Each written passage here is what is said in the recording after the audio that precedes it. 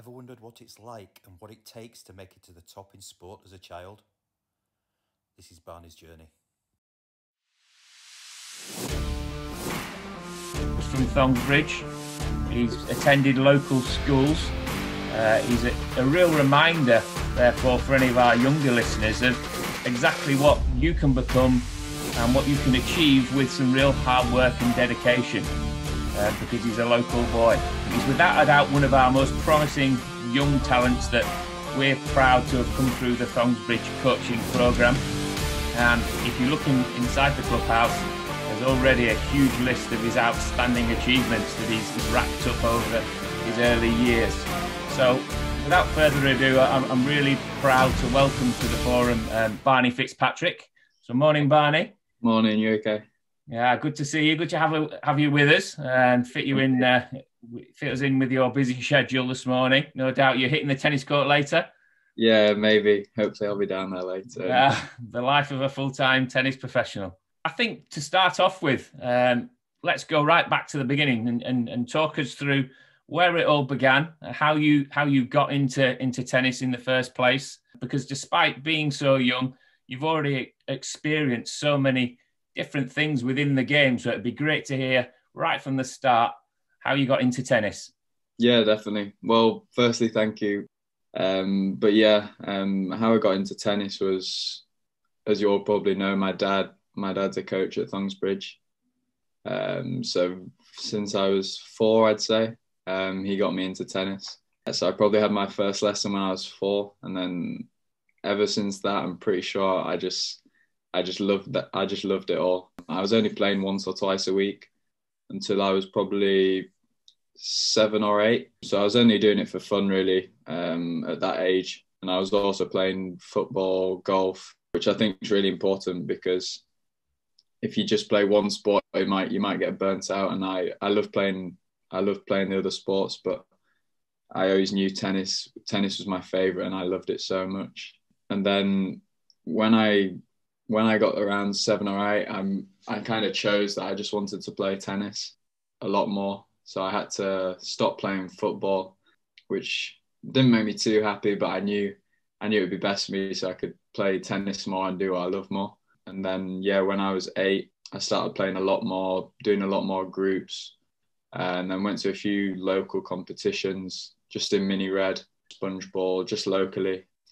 And that's really how I got into it. Just everyone down at Thongsbridge really, really helped me get into it. I love all the coaches. They're all so nice, and they helped me loads. And just the atmosphere and being around there was brilliant. So that's how I got into tennis. I guess for you, the initial starting point at a club where obviously your dad worked as well was perfect surrounding and environment for you to kind of nurture your tennis journey. Yeah, it was perfect because we live just 5 minutes away, and having my dad there to slowly get me into it, not rush anything, it was perfect. Everything was good. My school was close, so it wasn't much travelling, and it was sort of the perfect scenario to get started. But I'm sure the people who are watching, it's the same for you. You probably live locally, and Thongsbridge is a great place to get started. And then coming out of Mini Red, obviously for you, this was where things really started to hit new heights. Talk us through that. Yeah, so when I went into Orange Ball, I wouldn't say I was one of the best or anything. I was still just getting to grips. People at Thongsbridge were better than me. There was Finn Mergett and a guy called Jake Young and Matisse Ross, who were all probably, I'd say they were better than me. They're a little bit older, but they're always a lot better than me. But I just kept at it, kept playing, and then I started to do well, and I got recognised a little bit. And then I got a wild card into the under-9 grade 1 at the NTC, not expecting to do well or anything. I went there. I got through my box matches just. Was really nervous in every match because it was my first kind of big tournament at the NTC as well. It was my first time there. I got through the box stages, and then it went straight to the semi-finals because the winners of both boxes played the semis. And in the semi-final, I saved match points there and went on to win that match. And then the final, I also won the final, which was amazing. I couldn't believe it, and I don't think my parents could believe it either. It just came out of nowhere, and that's what really started everything off, which helped a lot because the LTA started to notice me, and I got a lot more training and started to take it more seriously, tennis. Yeah, I mean, that obviously at such an early age was such an incredible achievement, really. Yeah.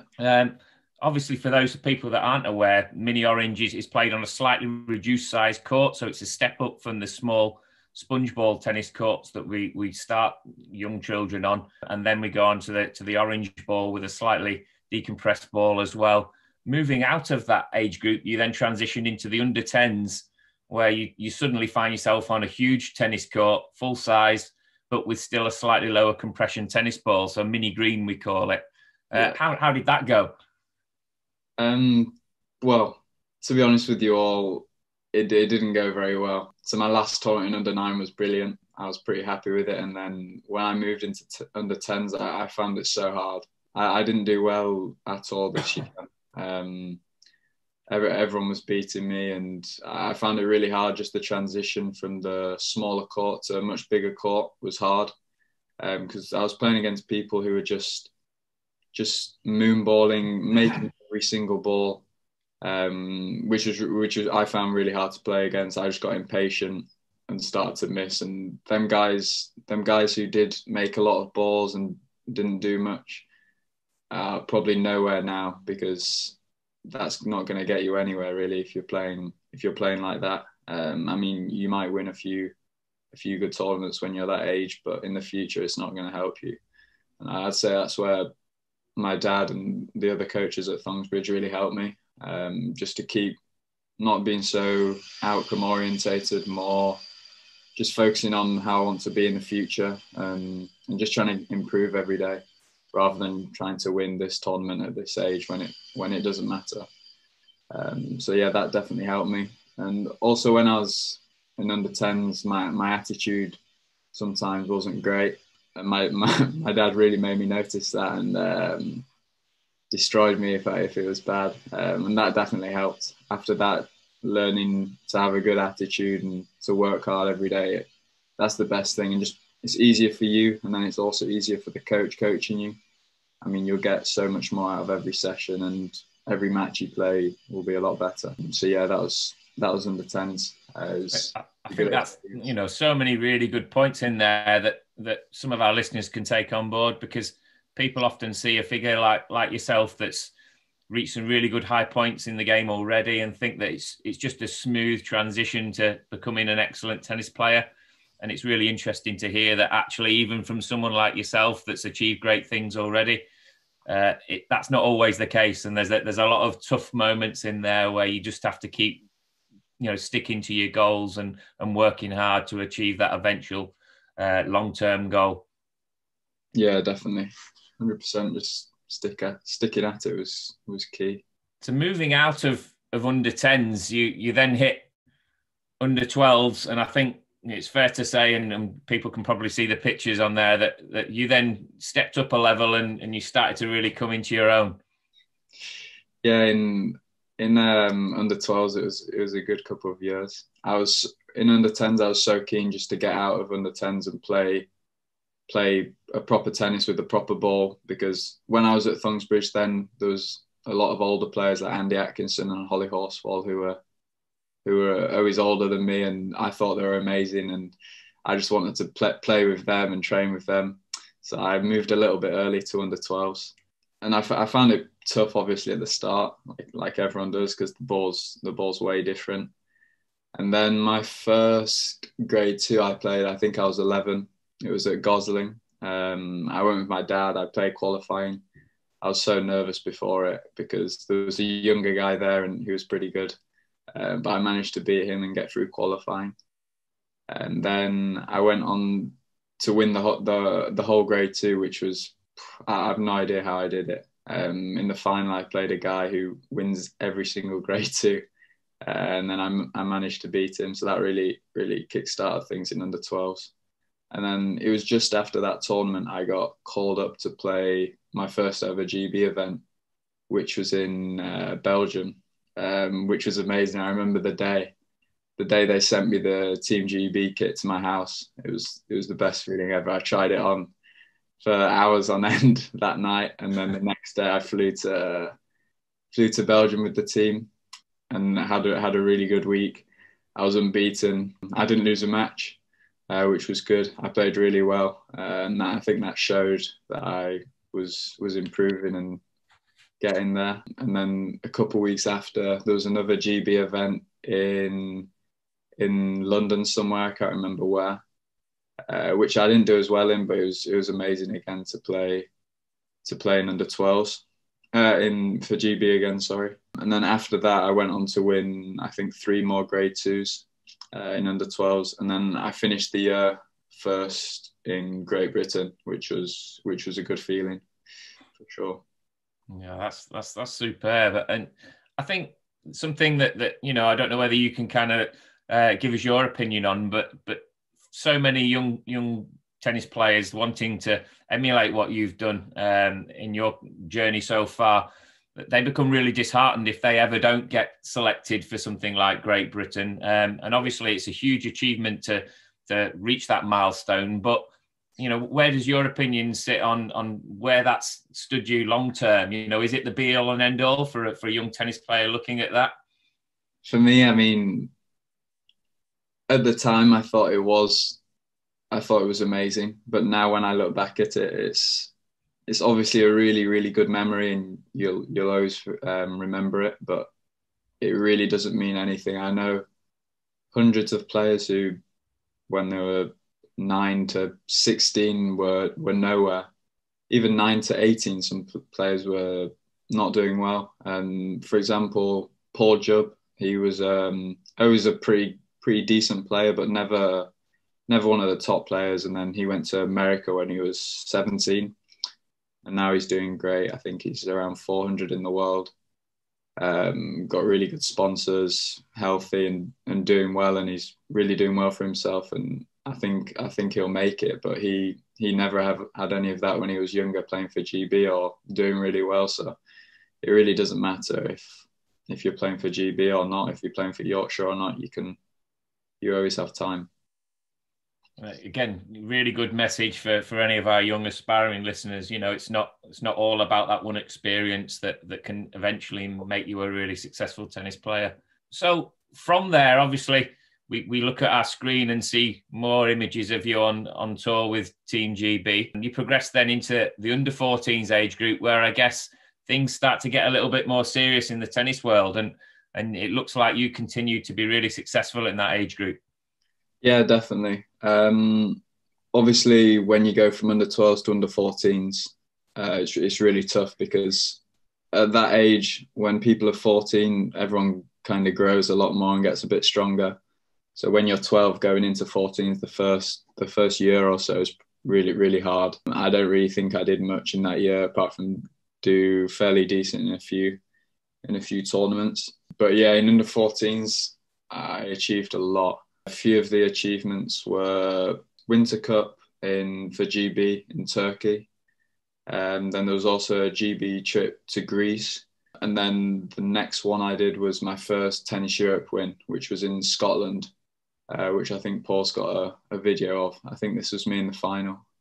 Yes, there we go. Closing out a good point here, Barney. First game of this match, I hit 4 aces in a row. Just looking pretty clinical there at the net. I like it. Yeah, that's a good point. So yeah, I went on to win that tournament. And then at the end of under 14s, I was ranked 38 in Europe, which was a pretty good feeling, because I didn't play so many tournaments. And I remember my last tournament was in Barcelona. It was a grade 1. I won my first few rounds, and then I got to the quarterfinals and then played number 4 in Europe. I didn't think I was going to win, but then it turned out to be an amazing match. I won 7-6, 6-7, and then 7-5 in the third. It felt so good after 3.5 hours to come through and win that. But then sadly the next day in the semi-final, I lost because I was knackered. But yeah, that was definitely a good one. And then going on to the under 14, my last summer as a tennis player in under 14 was just the best summer I've ever had, and I don't think I'll forget it. It was in 2016. It all started off with a Team GB versus France match, and GB won easily. I won 4 out of 4 matches, and then the next one was GB versus USA, and USA had, I think, 2 of the top 5 players in the world at that time, so we were expected to win. But then again, I played really well and beat all 4 of the Americans, which felt amazing. And some of them now are doing really, really well. And then the biggest tournament was in the qualifying of the Summer Cup. So if you don't know, Summer Cup's a tournament where all the nations from around Europe play in a big tournament, and then there's qualifying lots of different places, and then there's the finals, which get played in Spain. And in qualifying, we got to the final of qualifying, and only one team gets through to the finals. And we were playing against Poland. I won my singles. I was playing at number 2, and the other lad from GB was playing at number 1, who lost. So it went down to the doubles, and the doubles went to a third set. And it was 15-all in the third set, so it was a tiebreak to 10. And then at 15-all, my partner hit an outrageous return down the line, which was unheard of from him. I don't know how he did it. And then the next point, I think I hit an ace to win 17-15. And that felt great. We had a big celebration after, because we knew we had to fly straight to Murcia in Spain to play the Summer Cup finals, which was a huge achievement, because not many GB teams had done that before. And then in Murcia, again, we won our first 2 matches. I won both my matches. And then in the semi-finals, we played against France, which had number 2 and 4 in the world playing. And when I played at number 2, I won my match against the guy who was 4 in the world. I played really well. I think it was 6-4, 6-1, so it was fairly comfortable, but it was a really big win. And then my friend who played at number 1, he actually won the match, but I think it was 7-5, 5-4 to him, and it was 40-30 to him. He was playing a point. The guy missed, but the umpire didn't call the ball out, and it was a nightmare. There's a big argument about that. Our coach went mental. But in the end, he ended up losing. And then that went to the doubles, and we lost the doubles 11-9 in the third set. I remember after that match, I was really, really upset. It got to me a lot, because I knew I did everything for us to get through, but unfortunately we didn't. But because of that, because we made the semi-final, the GB journey kind of continued in that summer. Then we went straight from Spain, straight to Czech Republic, to what's called the World Finals. So this was a competition that was not just Europe, it was every country from the world. The best ones got into a huge tournament in Czech Republic in an amazing place. I mean, every court had a huge stand. There was loads of fans watching, loads of people turned up, which was brilliant. But I didn't cope very well with the nerves, and I didn't do too well. And in the end, we finished 8th, which is not bad. So we were the 8th best country in the world at that time for tennis, which was a pretty big achievement. But yeah, that was my 14 and under summer. That I'll never forget. That was definitely one of the best. I mean that's epic. I mean, what amazes me from just listening to you talk is the detail in which you remember each moment, and clearly it was a really special time, and has stayed, in the memory, and I'm sure it will do as you grow old. That they're memories that you can't take away, and it's all driven through the hard work that you put in behind the scenes. Yeah. Would you say some of the results at that period that were so special, because you were really mixing it with the best next generation, if you like, coming through and beating some of them, would you say that's the point at which you really started to think tennis could be a potential career? Yeah, definitely. I mean, that was probably the year where I was very serious about everything. And after this summer, I decided to go to the academy in Spain. So we pretty much made the decision that I want to be a tennis player, and I'm going to try and pursue it as much as I can, give it my all and see how it goes. So at that age, it's pretty young, but I really just wanted to do it, and I went for it. Yeah. And around about that time as well, I think we've got some images here of you going to the Junior Olympics. That was pretty special too. Yeah, that was a pretty cool experience. It was. I went to the academy, and then when I came back home for summer, I got a random call up from one of the GB coaches saying you've been selected to play at the Junior Olympics in Hungary, which was just amazing. It was probably the best experience I've ever had. Just on the slide before, you saw the opening ceremony. There was, I think, 20-odd thousand people that came to watch a Junior Olympics, which I never thought would happen. When we walked into the stadium and everyone was clapping, it was crazy. It was a weird experience. The tennis didn't go too well. I lost first round to a guy who got the bronze medal. So he was a decent player, and I lost 6-4 in the third. So I was quite happy with how I did, but obviously I wanted to do better. And then at the end, the tournament got finished off with one of the best parties I've ever been to, which I think there's a video. Does that play, Paul, that video? This one? Yeah. Yeah, there we go. Hard to see, but it was 2,000 athletes all in one place, which is amazing. And then before we went home, we went to the Great Britain embassy house or something, which was the picture on the left, which was just a really nice house where we all went to eat and drink and stuff before we flew back to England. But yeah, the Olympics was amazing, just to see all the other athletes and how good everyone was. And it was incredible just to spend a couple of weeks with some of the best athletes in the world from everywhere. It was a really nice experience. So, you're 14, you've had all these awesome experiences so far. You're starting to think, maybe, just maybe, I could become a professional tennis player. Huge decisions to be made at that point in your life, I guess, for you and your family. You've got to now think about creating or being in the right environment to ensure that your development is maintained. What next? Where did you go? Well, the next step, it was a pretty big decision me and my family had to make. I was eager to go. I really wanted to go. It all happened from a coach I saw at a grade 3 in England who was moving to the academy to become a coach there.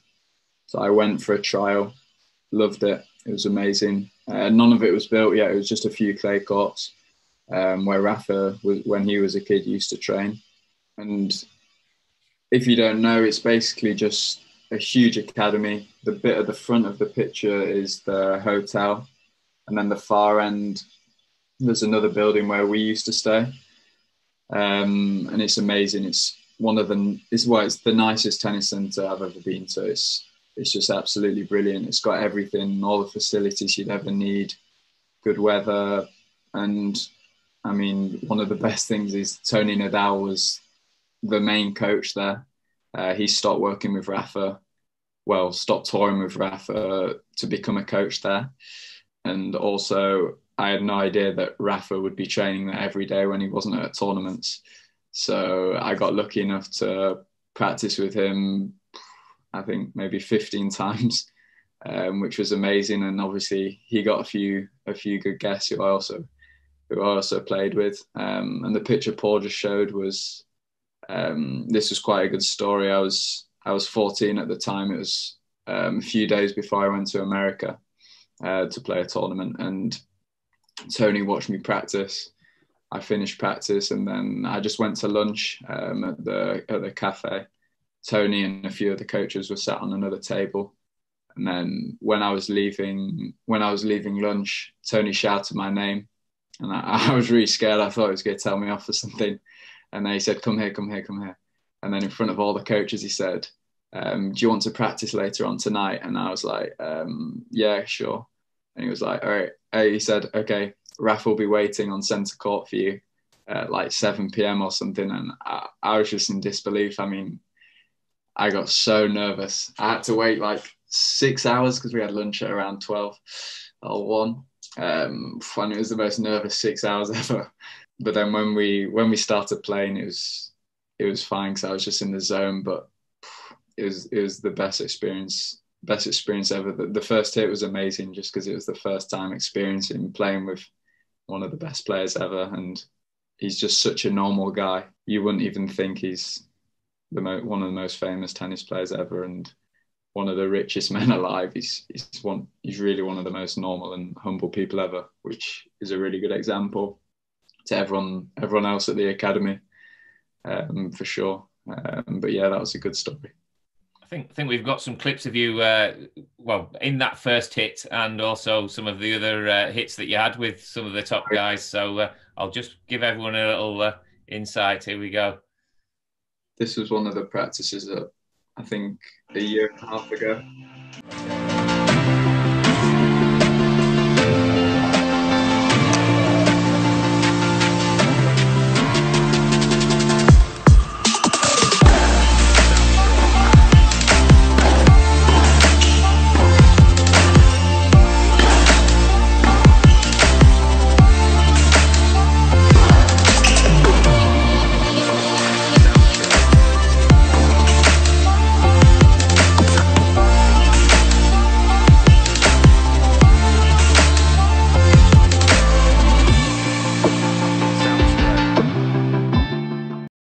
This one, I guess this is the one from the first hit, was it? Yeah, this was the first hit, yeah. When Rafa had a hair transplant.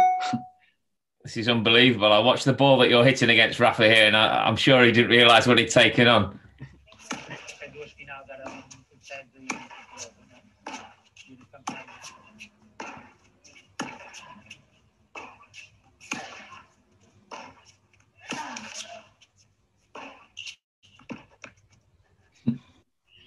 You've got him on the back foot there, Barney. Yeah, I was taking him on there. Wow. So, again, unbelievable experiences and all at the young age of just 14. And I guess things just kind of went better and better. We look at this next clip, another face that some of you might recognise, that Barney was lucky enough to hit with.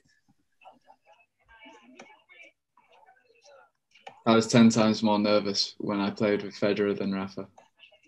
My legs were shaking before. It was weird. So everyone was watching him, that he was getting filmed and stuff, and this was just a bit when he was volleying, but yeah.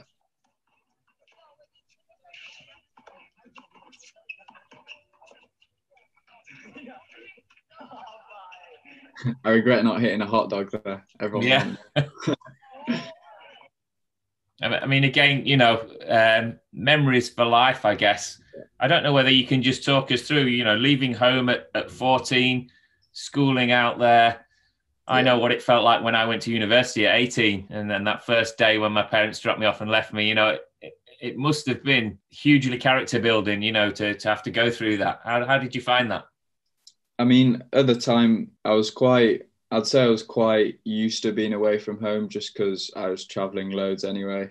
So I was pretty used to not being at home. So that definitely helped. I mean, if I wasn't used to it, it would have been a huge thing. But because I was used to it, and I was so excited when I got there, it kind of felt normal. And also, before my parents left, they didn't even say bye because they just saw me. I was having fun. I was with a few mates I knew there, and they just left. They didn't want to say bye. I think that's because they would have got upset, and they thought, right, we'll just leave them to it. But it was so welcoming there. It's such a nice place. So it's obviously you miss home sometimes, but personally, I didn't really miss home. But I know a lot of kids there who really missed home and found it hard at that age to be away from home. Yeah, it wasn't too bad. And then being at the school there, it was good. It was just one of the main reasons I went there was because one of my last years at Thongsbridge, I felt so bad for my mum because she had to take me from Thongsbridge to Bolton one day. Well, Bolton twice a week. School to Thongsbridge, school to Bolton, and it was just a nightmare. It was all so far away, but the best thing about the academy was the school was 20 steps downstairs from your bedroom. The tennis court was just outside your room. It was all so close. It was just the most ideal place you could really want to be. So it all really made it easier. But for sure, it was the best 4 years I'll ever have. Just living with your friends, being every day with them, all the experiences you had, I'll never forget it. If anyone gets the opportunity to go somewhere like an academy or a university, American university or anywhere, I'd 100% take it, because you'll enjoy it so much and you'll create memories and friends you'll never forget. So it's definitely a really good place to go. And while you were out there at the academy, one of the things that you managed to go and do was enter the Orange Bowl, which, for those that don't know, is sort of the World Championships of junior tennis, if you like. Talk us through that experience.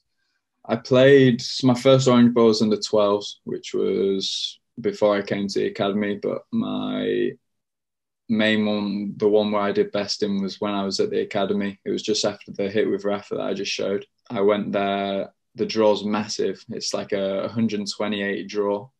So obviously it's a lot of rounds to win. And it's an amazing place. It's at Crandon Park. If you've ever watched Miami Open, that's where it's at. The centre court's huge. I think it's like a 30,000 seater. And I practiced on there one day, which was pretty cool. But yeah, it's an amazing tournament. I think I lost in the round of 16. So I won like 4 or 5 matches. And then I lost to the number 1 American pretty comfortably. He played really well, and I played well as well, but he was just too good. But it was a great tournament, and it's weird because at Orange Bowl, even if you lose, everyone goes into a consolation draw. It's not just first round. So I lost in the round of 16. Then I won 1 consolation match, which gets you into like the last 8 of the consolation. But then there's also the 8 in main draw. And then I lost then. So I'd say I came around 14th or 15th in the tournament, which is not bad to say. It was all the best players in the world playing there. But it's an amazing experience playing that tournament. And again, if anyone has the chance to play or go there or anything, I'd definitely go. I think this was you just yeah, was this a warm-up hit, Barney? Yeah, it was before the match I lost. Yeah. He's a big guy, Barney. We put it down to his height. Also Miami. It was in Miami, and Miami's my favorite place ever. It's the best place I've ever been to. And then things just seem to keep getting better. Again, I'll show everyone the screen with yet another amazing landmark achieved, if you like, as a junior tennis player. Yeah. It was so when I came to the academy, I started playing ITF juniors, which is under 18. I think I was 14 or 15 when I got my first points. And then I went to Israel, where I started to do really well. I made 3 finals. I played 3 weeks in Israel, made 3 finals, lost to the same guy in every single final, which wasn't great. But yeah, I got good points there. I came back, played Nottingham, made semi-final, and then somehow my ranking was around 300 at the age of 15 or 16. And then my goal was always to play junior Wimbledon at some point in my juniors career.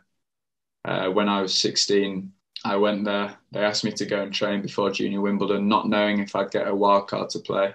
And then I signed in. We waited like an hour after signing to see if I got the wild card, and then in the end I did. But I only played qualifying. But I'd say it's not an excuse, but I'd say I got kind of unlucky because the player I played against was ranked 12 in the world. So he should have been in main draw. But he forgot to enter, so he got a wild card into qualifying. So yeah, that was really tough, but it was such a good experience playing on the grass there. It was amazing. It was perfect. I lost 6-2, 6-2, but it was a pretty close match. And getting like the Wimbledon towel and everything, it was just such a cool experience. And just being a part of Wimbledon was pretty cool. Yeah. How would you say you fared on the grass in terms of, is that a preferred surface for you and your game, or? For my game, yeah, it definitely suits my game. It just suited him a little bit more. But obviously, no one trains on grass a lot, so no one's really used to it. But no, if I could choose a surface to play on, it would definitely be a hard court outside or a grass court, 100%. Sounds amazing. Top of your game, things going really well, and then moving towards almost more recent times, things start to take a turn for the worse. Yeah. Well, ever since I was turned 16, I got fractured. Well, I got a stress fracture in my back, in my lower back. That put me out for a really long time. And then when I got better from my back, I obviously wasn't playing as well. I was struggling, and every so often I started getting sick. Went to the hospital, but then it seemed to be fine. But it kept happening too often. And then recently, it was probably today, this time last year, I just got really dizzy, went to hospital, and then I got diagnosed with something called Meniere's disease, which you probably won't know, but it's just a problem in my ear. But it was pretty hard the first 6 months of having it, but it's definitely getting better now, and I'm back to training and back to fitness. Not fully yet, but it's definitely getting there. But I just thought I'd put that picture because that's my favourite picture when I was at the hospital in Spain, and my best mate escaped the academy to come and see how I was, which made it a lot better. Yeah, that was a good memory, even though it was bad times. So getting back to full fitness is obviously a really positive thing. And moving forward, what does the future hold for Barney then? The future, my plan is to go to America. My goal is to go in June, whether or not I can because of my illness. I'm not sure. But that's the goal, to go to America, start playing men's tournaments, start getting on the world ranking, the ATP ranking, get my first points, and just really crack on, start getting my head down, and just giving it my all, see how it goes, and hopefully things work out. But I'm going to definitely give it my all before I give up, and hopefully it can do well. Well, Barney, it's been an absolute pleasure to answer some of my questions. Such a great insight into the life of a young tennis player coming right the way through the ranks from our Thongsbridge setup to achieving already such big accolades within the game. It's really good for our young juniors to hear your story, because you are their sort of inspiration, if you like. You're their role model, and you are what they can become. So, thank you so much for giving up your time to speak to us this morning. I think, we'll look to try and wrap it up there. Feel free to obviously message Barney if you want to, and no doubt you might see him down at the club when we restart as well, which would be really nice. But I know he's always listened to anyone that wants to seek a little bit of further advice. But Barney, on behalf of the club, I'd just like to say that you are a massive inspiration to us all. It's a great journey that you've had so far, and I'm sure, hopefully, it's only just beginning. And you are a real credit to yourself, all the hard work that you've put in, but also your parents. And like I say, it's great to have you down at the club and see you around. Immerse ourselves with someone that's operating at such a high level of the game. So thank you so much, and we wish you all the best for the future. Yeah, thank you. Thanks everyone for coming to watch. Great work, Barney. Thanks.